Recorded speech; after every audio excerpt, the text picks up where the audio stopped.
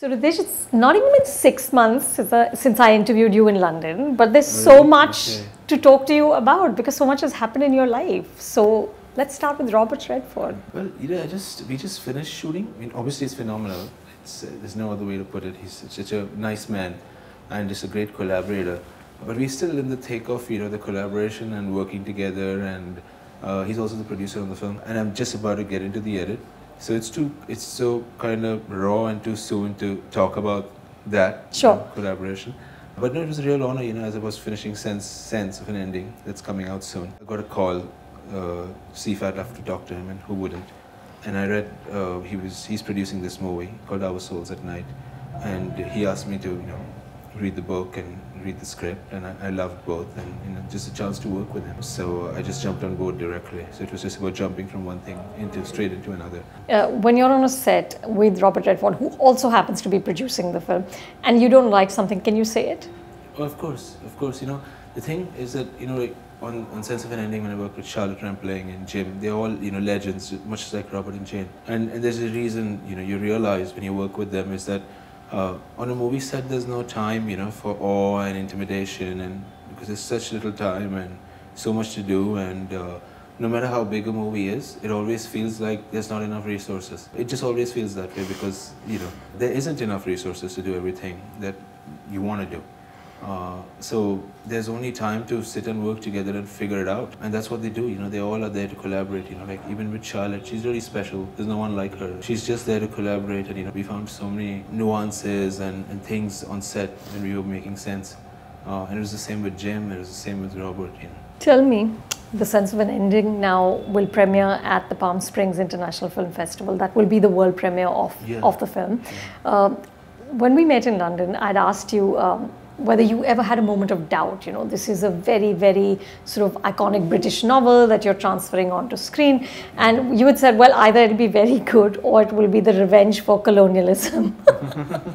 So now that you have some distance between the film and yourself, are you satisfied? Are you happy with how it shaped up? I don't know. I think so, yeah, of course. The thing is that if I had any doubts, I wouldn't admit it. Yeah, right now you have to look and say it's fab. It's not a director's job, it's not like there's no room for doubts, because you're always searching. You're always searching to make it better. How are we to know that our lives not entwine forever? And it was a very involved process, that movie, and I think we probably spoke when I was in the thick of it. But, you were editing it. Yeah. Yeah. So, and adapting a book into a movie is very difficult. It's harder than making an original screenplay. Really? Yeah, because you have to be true to the book, and at the same time you have to make sure that it's its own thing, because you can't film a novel. It has to stand alone. Yeah. Yeah, it has to stand alone. They have to be cousins, cousins that are distantly related, not siblings. And I think we did that with the movie and the book. And then Julian saw it, Julian Barnes, who wrote the novel, and he sent me a very complimentary letter about it. So he loves the movie. And that in many ways is the goal, that the writer of the novel loves the movie you make. But at the same time, you want it to go out there, and you don't want to preempt what audiences are going to think of it, or the other lovers of the book, or the people who haven't read the book, what all of them are going to think about it. I saw the finished film last in a cast and crew screening, and I liked it a lot, and so did the cast and crew. So let's see. You're in a happy place. Yeah, what it does when it goes out, yeah. When does it release in India? Mid-March. And do you have any plans? PVR Pictures is very kindly bringing it to India. So with the two films, of course, the other thing that has happened, Ritesh, is you made Variety's list of 10 directors to watch out for. Now, so I hope no one's watching. Look, this is a list that has had Alfonso Cuarón and Wes Anderson and Christopher Nolan, and when they were emerging directors, and now you're on this list. What did it feel like? When did you first find out about it? I heard about it when it came out on the day. I didn't know it was such a big deal, but of course it is. I think it's very nice to be on a list like that. At the same time, I won't be on it next year.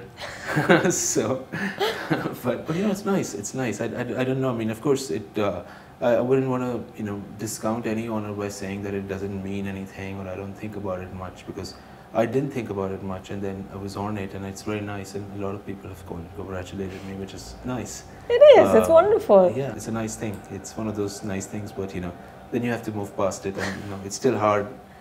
Now we're going to start editing, and it's not going to be easy. When you're editing a movie, you practically are rewriting it, and it's not easy, and many times you feel like it's not going to work.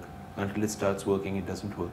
So it's not that the job gets easier because you were on a list, but it's nice to be on a list. But Ritesh, as a creator, do you really struggle with each piece, or do you find that with each successive film you're becoming more and more confident of your choices? Unless you're doing the same thing over and over, literally the same thing over and over, there's no confidence. No, yeah, I mean, you've got to keep searching for it. You obviously have a strong sense of what you want it to be when you go in, but that sense also has to be malleable enough.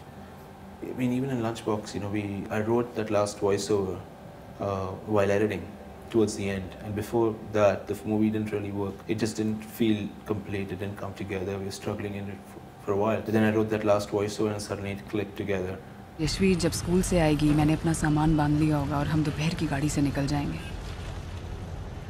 शायद मैं ये चिट्ठी आपको भेजूंगी और आपका नया postman आप तक पहुंचा देगा। ये शायद मुझे ये चिट्ठी अपने पास ही रखनी चाहिए और सालों बाद इसे फिर पढ़ना चाहिए। So one hopes that will happen often, and each time you do it, you'll discover something new.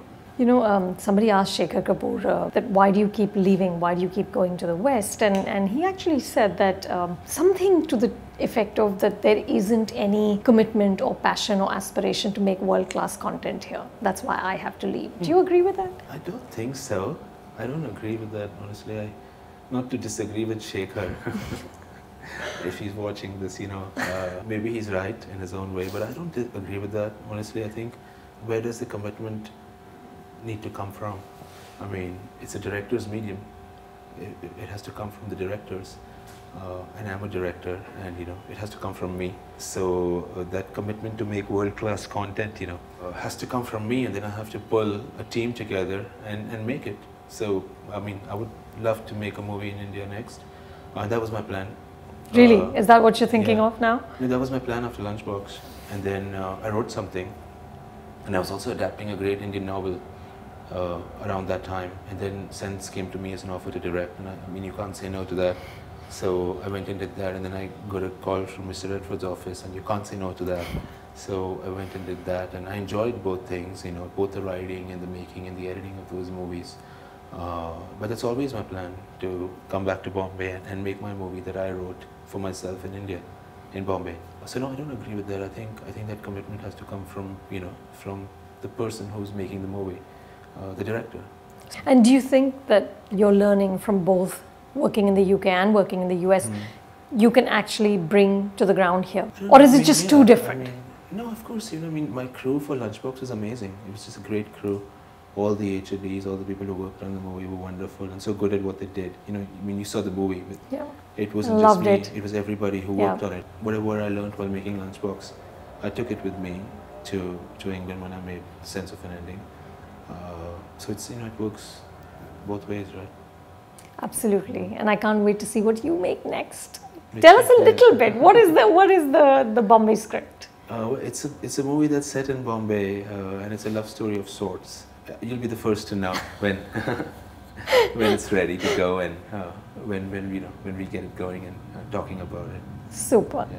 Thank you so much, Thank Ritesh. you. Thank you. Hi, I'm Ritesh Batra, and if you like this video, please subscribe to Film Companion by hitting the subscribe button, which is down, right? Or is it on there? Okay.